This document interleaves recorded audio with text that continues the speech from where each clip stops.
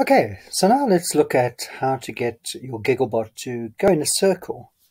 And the first thing to do, of course, is to go and get the Gigglebot codes. So you need to scroll down to where it says extensions, and you'll notice that these are where you will find extensions for different things. None for Gigglebot listed, so you need to type in Giggle, do a search on that, and then click the one with the tick. You found the main package for the Gigglebot, and it downloads that onto your interface. And now you should have the Gigglebot codes.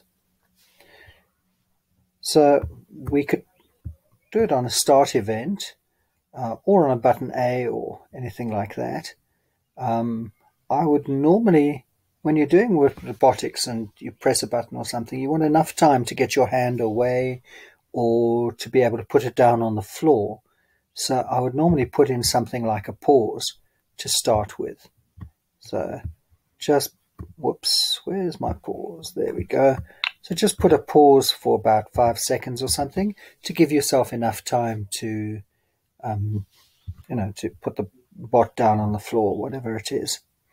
And then if we look at the Gigglebot commands, you'll notice that there's all kinds of things available, but the one that we want is about steering. So steering towards the right, and obviously you could make steering towards the left as well.